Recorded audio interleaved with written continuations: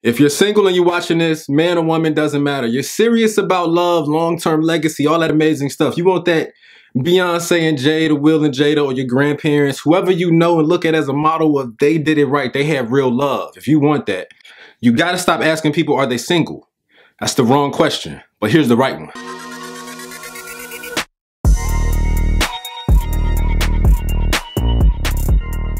Are you emotionally available? I repeat, are you emotionally available? Why is it important? I'm gonna say this from the standpoint of being a man. Fellas, why is it so important that you stop asking if she's single? She could be single, but still not emotionally available. Back to the Airbnb metaphor. If the last dude that stayed there trashed the place, yeah, she's open for business. Her Airbnb is open. She's single. Nobody's purchased that home, if you will, in this metaphor. Nobody's made it home. But it ain't ready. It's not available. It's not ready yet for me to come in. It ain't cleaned up yet. Men and women, same thing goes both ways. So point number one in this little fun, quick video to get you to stop asking people, are they single? Are you emotionally available? Why? Because at the core, relationships thrive on the linchpin of what a relationship is and is an emotionally safe space and connection. That's it. Think about the people you love the most. Think about the people right now that if you had to go on vacation, who do you go on vacation with? Somebody gave you $20,000 to just have fun. Who are you inviting to that fun? Who do you share the deepest, most vulnerable parts of who you are with? Where you find that peace, that safety, you find emotional connection. You find emotional safety. It's the same thing. If you meet somebody and they're not emotionally available, you know what's going to happen. Think about the movie Love Jones. The main foundational conflict in Love Jones was Nina going off to see old boy in New York, even though she was having a good time with Darius. She was having sex with Darius. So she had given him a body. There was a physical intimacy. They was in each other's homes. So there was that physical presence. He was falling in love for this woman. He was spending his money. He did all of that to pursue her, to find her. Damn near doing some illegal stuff like, you know, writing down a number off the check just to get close to her. They go out, they have some dates, they have some connections, some compatibility. But she wasn't really available. She wasn't. Nina was single, but not emotionally available, which is why she had to go back and see old boy. That was the entire conflict in that movie. Now, there was other small things, communication, and, you know, there was some other sub factors, if you will. But the main conflict was her being emotionally available. And then he went off and got with old girl, which created another compounded problem on top of a problem. So that's point number one. The reason you need to make sure people are emotionally available and at least ask the question is because that's what a relationship is. It's emotional connection. Point number two, with that emotional availability, you're really asking, have you healed? Or you can just ask that directly. You know, weave that into your conversations as you're getting to know somebody. Like, have you healed from the damage of whatever happened? Because here's the truth. After every relationship, most of our relationships, if we're honest, most people are not ending relationships very amicably. And hey, we've spent that 1 year. We were very intentional about our conversations. We've just decided I would never propose to you as a woman. You would never accept as a woman. And we're okay with that. And there's no damage and no major break. You know, nobody cheated. I don't need therapy. You don't need therapy. But most relationships don't end like that. They end pretty badly. They end with us needing therapy, being depressed, needing to cut all your hair off and start a new business. Like all of that drama, all of that pain. So back to the Airbnb metaphor. Even if the Airbnb, nobody's in there, has it been cleaned and cleaned well? After everybody goes into an Airbnb, the owner goes in and what do? They clean the sheets. Even if you didn't sleep on the bed, you got to clean the sheets. That's what a good owner is going to do.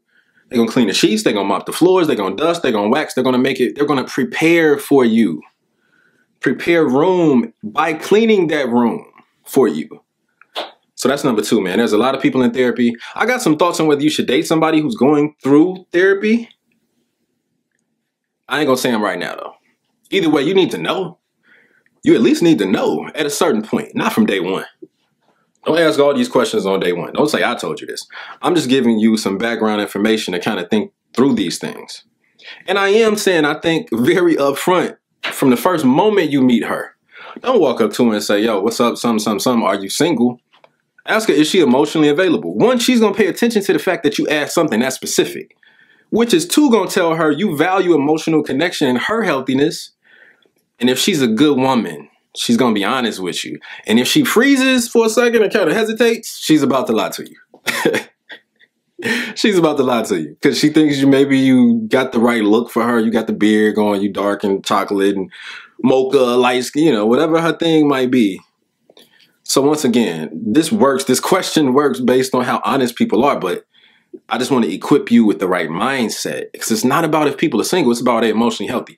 Last point, first point was about emotional connection. Second point was about her being healthy. If you're a woman watching this, him being really healthy, has he dealt with the baggage, the trauma from those last prior relationships? Has he cleaned that out?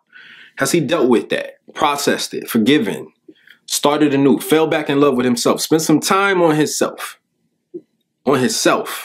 to get back to who he is and back to a better man after this last relationship or this last situationship? Point number 3. What the hell is point number 3? Hold on. Oh, I got it.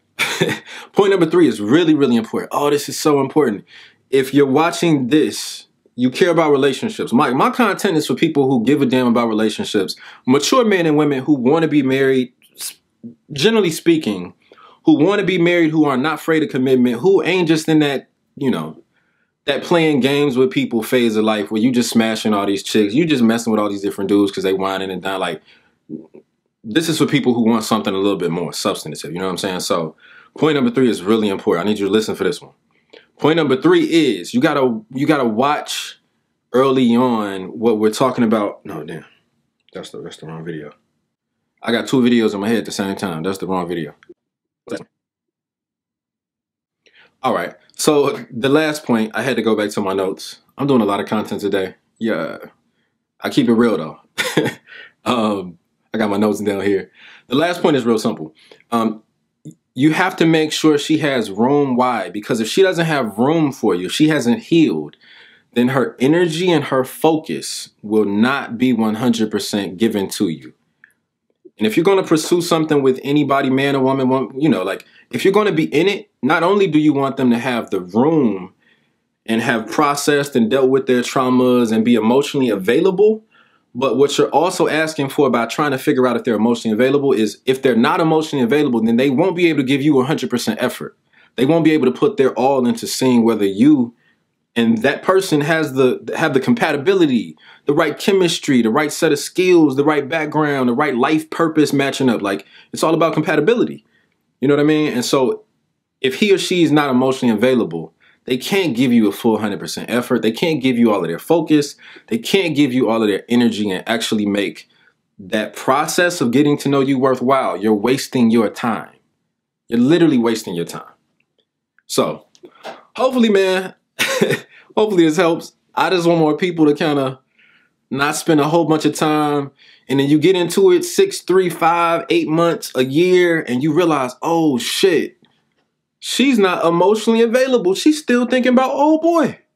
Like Nina and Love Jones. She's still thinking about this dude. I thought we were building something. Oh, snap. Same thing with women. I know it happens all the time to women too. Dude is still thinking about his ex. Or he just hasn't healed. His ex cheated. Everything you do reminds him of her. And so everything you do, he's questioning like, are you about to cheat? Are you lying to me? He's thinking about her, but questioning you. He hasn't healed. He ain't cleaned up the Airbnb. You don't have room. It's still dirty. Ain't nobody mopped the floors. It's not ready. It's open. It's open. Like, business is open, but that space is not ready for somebody to be in it. And relationships are about the heart. I don't want you to move into a relationship. I want you to move into a place with somebody where they haven't made room for you and cleaned up and prepared. So that's it, man. Just being noble, just being me as always. If you like the content, please follow, share, tell some people, man. Share this stuff. I know this was good. This one was good because I learned this one the hard way. I did. I'll say this last thing. After my last major breakup, you know, one of my best friends told me, I was like, dude, be honest with me, like for real. Like, I'm tired of getting hurt in relationships. I'm a good dude. I think I am. I love God. I try to do stuff the right way. I ain't perfect, but I sincerely try to do things the right way and honor the woman I'm with. Why can't I find like long term?